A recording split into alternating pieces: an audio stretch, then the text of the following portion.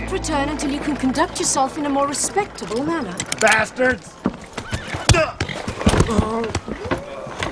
If you don't mind my saying so, ma'am, it ain't a real good idea letting guns in your saloon there. Perhaps not, but I'm afraid there's no law against it.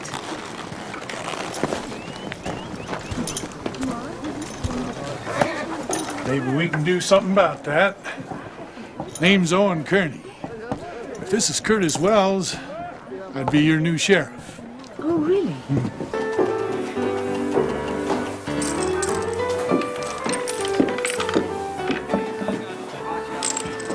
No one was supposed to get hurt.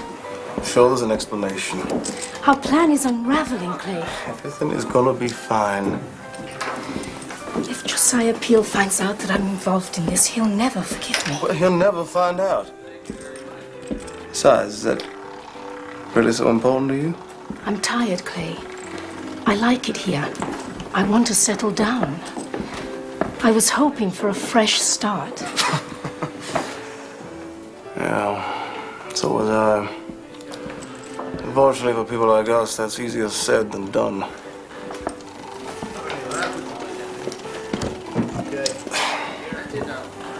Don't be disheartened, my dear.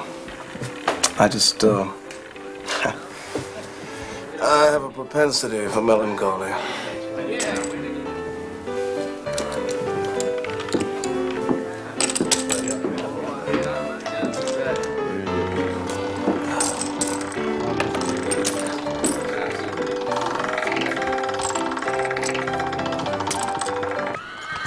When I was just a girl, I'd sneak downstairs and watch my father playing poker.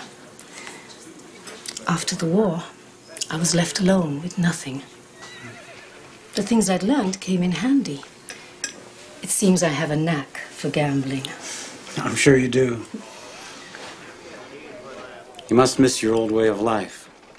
Fine things are wonderful, but they don't bring happiness or security.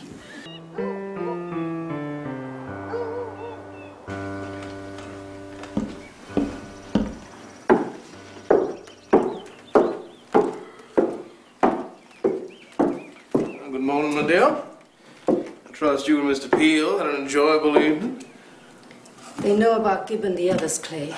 It's falling apart. Olivia, they don't know anything.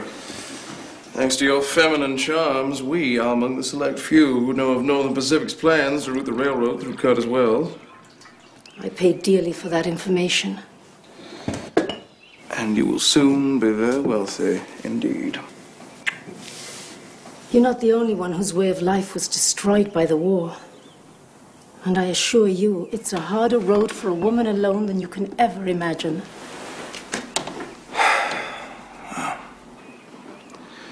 Perhaps given his men are incapable of exercising discretion. I'll get somebody else.